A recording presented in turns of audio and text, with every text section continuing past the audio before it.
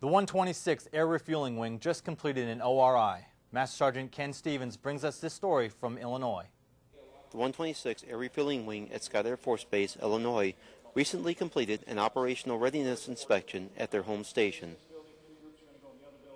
The AMC commander, General Johns, had determined that a group of units who had supported Operation Odyssey Dawn and the stand-up of that unit in rapid fashion had earned credit for 3 of the 4 major graded areas for the ORI.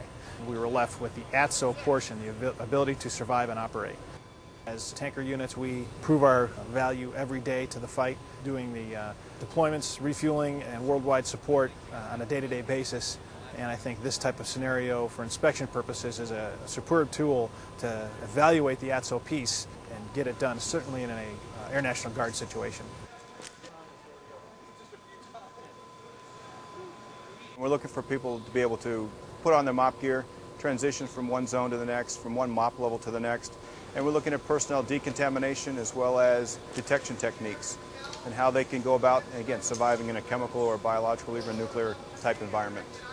Reporting for 1st Air Force Now, I'm Master Sergeant Ken Stevens from the 126th Air Refueling Wing.